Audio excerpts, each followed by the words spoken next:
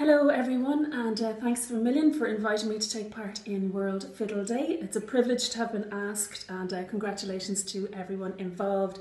I'm going to play two tunes that were recorded by Paddy Cronin for Seamus Ennis for Radio Eireann in 1949. And these were Paddy Cronin's audition tracks, so thankfully and obviously he went on to pass his audition and he recorded lots more for Ennis later on. So these now are my attempt at Paddy Cronin's versions of the Munster Jig and Tell Her I Am.